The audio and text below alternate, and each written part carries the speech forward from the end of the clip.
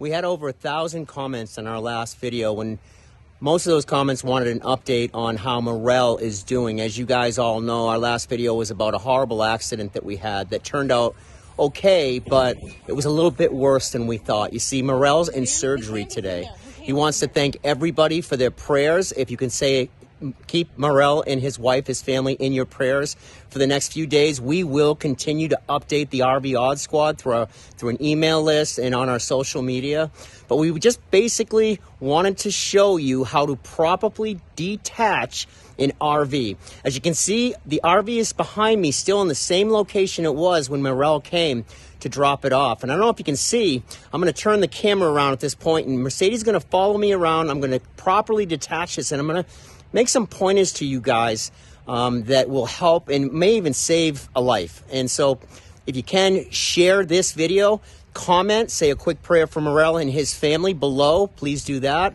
And I hope, share this video with other people. It's so important that you, when you're attaching and detaching your RV, that you do it properly. And so to start off, when you get your RV to your location, right, it's supposed to be fun, it's supposed to be great. You're going to find your location. You're going to place the RV where you want it, right near your water, your sewer, your electricity. Once you do that, I never let Mercedes, the baby, and Skippy out of the truck until I'm fully detached. I like to do everything by myself. One of the first mistakes that I made with Morel was all three of us were excited to get our rig back. We come out of the house to say, you know, hey, how you doing? Oh, we're so excited to have Piper back. We should have said hello and done two things. Big Truck, Big RV had a great comment. And that comment was, if I've driven a long time, sometimes it's better to have a bite to eat or take a 20, 25-minute break.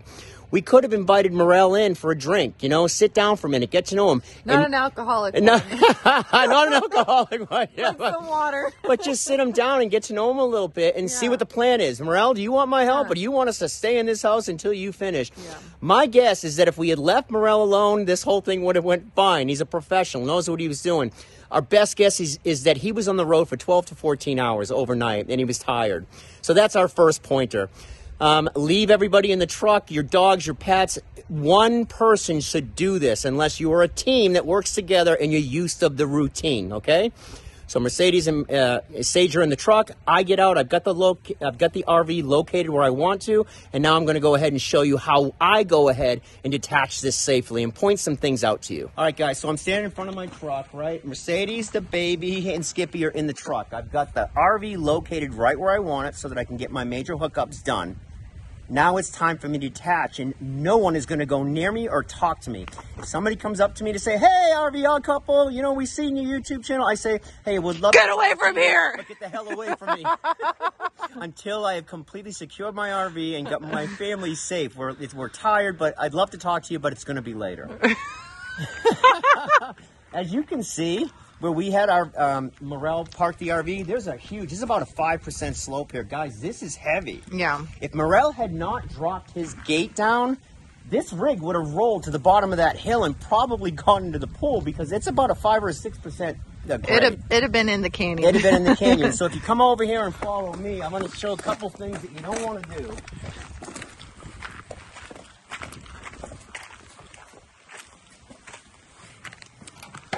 So here's my fifth wheel pin right here, right down in there.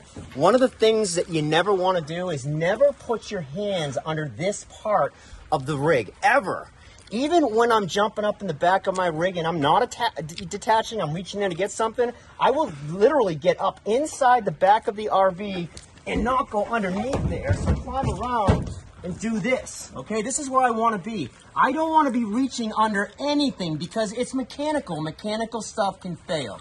So never, ever, ever go under the danger points where you've got 7 tons sitting above something solid like a truck, okay? How do you open the gate, though, without getting under there? Well, I'm going to show you. Ready? Oh, okay.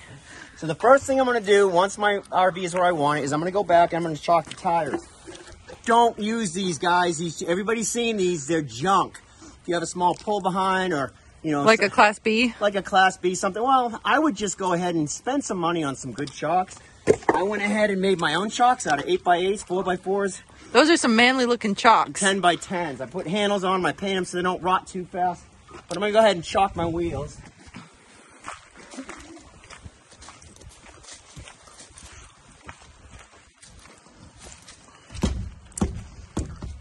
Now guys, you can chalk both sides of your wheels if you want to.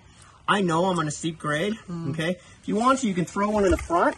But it's not going to go forward because it's not going to go forward, guys. But if you want to be safe, you can always chalk all sides if you want to. If you're in a flat area, that would be different. Over here. All right. But there's no way with this incline. Walk more slowly. I'm a slowpoke. John's like, I don't have a half speed. All right.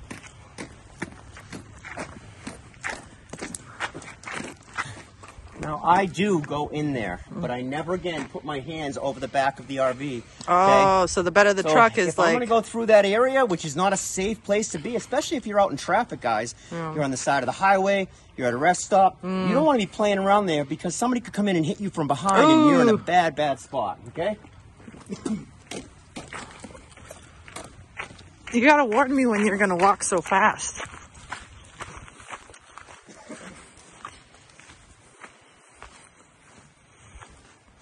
All right, so the next thing I need to do is make sure, remember to myself, is my truck have its emergency brake on? And it does. I'm all set. So now that I'm blocked, again, Mercedes, the baby, and Skippy are in the back of the truck in a safe place, not running around here. Not in there, people. Yeah, okay. I'm going to go to my landing gear. Now, most people, some RVs have manual landing gear, which can be good because when you have hydraulic landing gear or electric landing gear, things can go wrong. And that's one of the things that happened on this day is our batteries were dead. And so they're fully charged now. But if you cannot drop your landing gear, you're done. Yeah. This is safe. It's not going anywhere. Even at this point, I could take Mercedes, the baby, and the dog into the RV. It's not quite level, but it's safe, okay? So as soon as the landing gear doesn't work, everything stops because this is the order it goes into. The proper order to do this is chalk your wheels, lift your RV, not completely, just get the weight of the RV off the truck. You don't want to lift the rear end of the truck before you detach. Or drop your landing gear, get the truck just enough so that there's a little bit of space there, there's no weight left in the truck. Then you're ready to go to the next step. If your battery isn't working, just double check your battery shut off.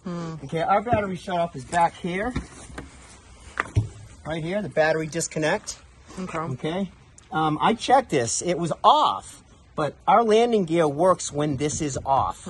Because that was one of the things that popped into my head. Now, out of 1,000 comments we got, nobody caught that one. But this was off. But it's my battery disconnect. That keeps my battery from drawing any power when I'm not using it for a while, okay? And that's what I thought it might have been. But when you come up here, I still have power, okay? Battery disconnects are wide in all types of different ways. Okay, so check. Make sure you know where your battery disconnect is and see what happens if you shut it off. Will your landing gear still work? If it doesn't, then you know to go ahead and grab that. Every RV is different. All right, so this is the Lippert leveler. And every Lippert makes all different types of these, so they're all a little different. Our first RV was a Lippert, but the control board was different. So you get used to your landing gear. Right now, I'm ready to drop my front. Get on there. What I'm doing at this point, stay right here, babe. Stay right here. What I'm doing at this point is I'm looking for my tongue to just barely lift up the back of the truck. So I'll start to see this coming up. Oh, yeah, it's coming up. And then I'll see a little bit of a gap right there, right? All the weight of my truck is now off my fifth wheel hitch, okay? It's still connected. That's so barely there's no danger, okay? That's barely a gap. Right. So you see, I'm still locked, okay? But it's the weight's off. Okay. Now what I'm going to do is I'm going to go ahead and I'm going to release before I open my gate. Now I'm going to be honest with you guys. In the past, I've always dropped my gate right away so I don't forget to drop my gate before I drop my truck away.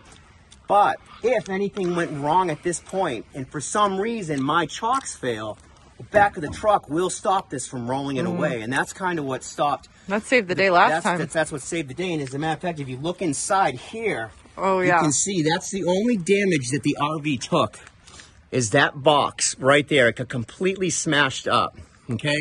So my suggestion is don't drop your gate because your gate could still be a backup safety measure. Again, that's not how I do it, but after what I just saw happen, and try to remember this, SOS, safety over speed, right? Don't flip it. Speed over safety. Always go slow. Safety over speed, guys. And so slow down. Always go slow when you're doing any of this stuff. If you need to take a break, take a break. But even try to control your breathing and slow yourself down. I sweat when I do anything. I don't have a half speed. This is a big one for you. You're speaking personally. It was. So what I'm going to do, again, when I go to, I'm going to go ahead now and I'm going to reach over the back. I'm not going underneath here. I'm going to pull my pin. I'm going to take off my braking device, which is right here. Now, if the gate was down, okay? Okay. And I did release this, and this was still connected, when this pulls out, it is supposed to hit the brakes on the RV.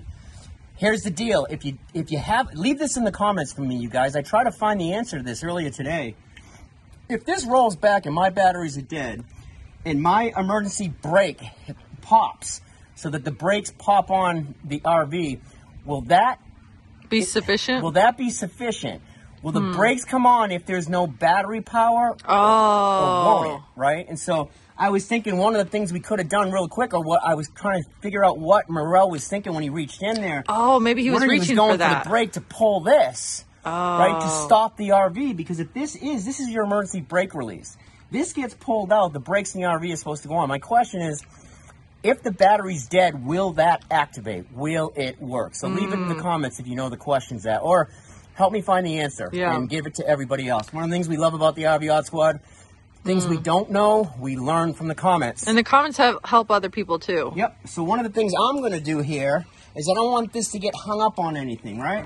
So I'm just going to go up here again, and I'm going to tuck this. Again, I'm not going to go between here. I'm going underneath here.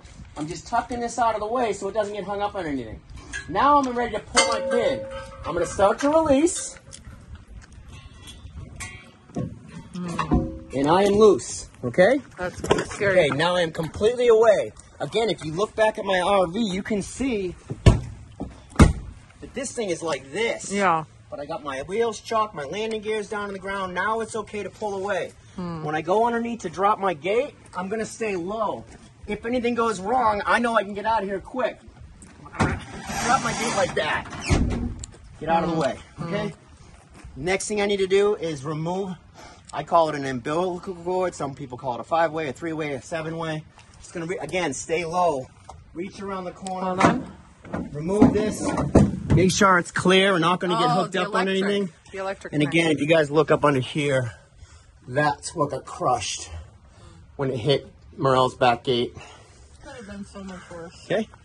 I am now detached from my truck. I am ready to drive away. I make sure everything's clear. I can walk back and double check my chalks. Yeah. Now I'm going to just drive away from this. So as I'm pulling away from this, I'm looking in my rearview mirror or I'm looking at the hitch to make sure I am released. Okay? And taking a peek at everything back there, making sure nothing's in the way. Okay? Copy that.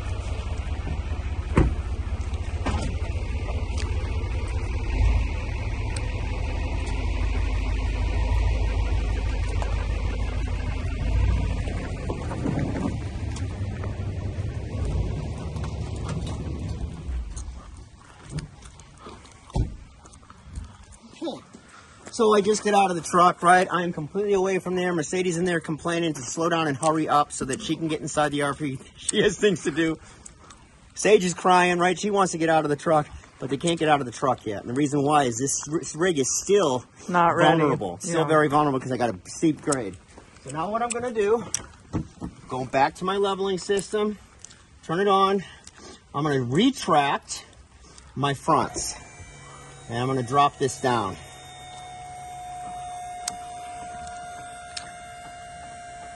And how low do you go?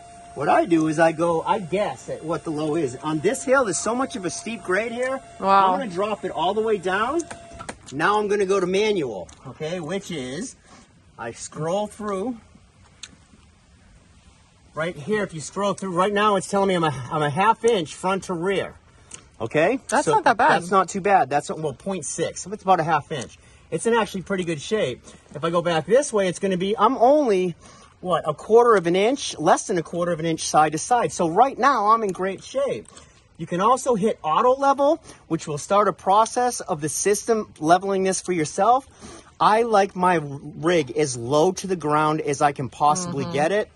If there's no choice for me, and I do have to be high off the ground, I will go ahead and use my blocks under my landing gear. Because remember, the more my landing gear is extended, the more wobble is going to be in the RV. If I put blocks under my landing gear, because I'm on a steep grade, it keeps that wobble out of the RV. Okay?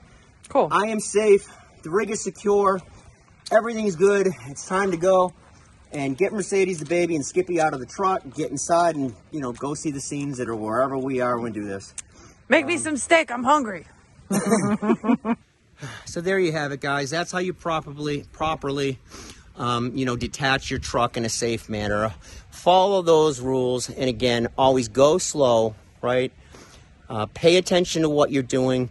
Don't get distracted by anybody that's coming to say hello, even a friendly neighbor. Just say, I'd love to talk to you, but I really have a lot to do before I gotta get this stuff done in a safe way, and then I'd be happy to talk to you. So we've kept in touch with Morel every single day since this happened, 4 days ago now. Yeah. Just updates on him. A little bit more damage to his hand than we originally thought. He's in surgery right now. Yeah. So leave him a prayer below. Leave his family a prayer below. And, did I make any mistakes? I'm always open-minded where I might have made a mistake. So, again, leave a comment below. Most importantly, share this video. If you guys didn't recognize, this is the last video we did was the longest video we've ever done. Because we wanted to show the whole process so you could see all the mistakes that were made on everybody's part. This is not to blame anybody. No. Everybody can always do better. One last thing, the most comments we got from the 1,000 comments we received is that all of us should be getting CPR training and certification. We actually planned on the whole team getting that before we open later this spring. That has moved to the top of the list now. We've got a safety committee that has been put together. We've already started making appointments with the local fire department. Because we're so far away from a hospital, it was suggested that we have a helicopter landing pad. And we've got 3 locations where we can clear an area for a helicopter, an emergency helicopter to come in here and land. Just put up a wind speed thing, one of those orange things that sticks. Like the socks. Yeah, it's like a wind sock, whatever they call it. My buddy Mark would know what that is. Yeah. And then give the GPS coordinates to all the emergency responders in the area so that if there ever is an emergency with one of our friends or family or loved ones, we can get a helicopter here if it's going to take longer than 45 minutes to transport them to a local hospital. So thank you so much for the comments. They were super helpful. We all learned something from it. And don't forget to say a prayer for Morel tonight. It's 2022 and we start our newbie classes beginning this Saturday. Hello, class. School is back in session. School's back in session, and we're super excited for 2022. As you guys know, we're hoping to start a newbie class here at Thunder Canyon for people that are interested in getting into the RV lifestyle, where they can fly in before they get an RV, and we can show them all the mistakes we made and what they can do better to avoid those frustrations that we had. So we'll see you on Saturday. This is my new friend here. This is telling you right now. For these. This is what I had to do to get a new friend. And I thought I was going to pick that up. Look at the size of this guy. Oh, my goodness. I wish I could. I got to tell you the story one day. John One day. tried to pick up an RV. Hey, but I tried. He tried. I give him that. I appreciate it, though. Oh, we love having you, man. Look forward to seeing you again. Absolutely. And meeting your wife. We'll be back, and I'll be back, to enjoy and not to do no work. Yes, sit around a campfire.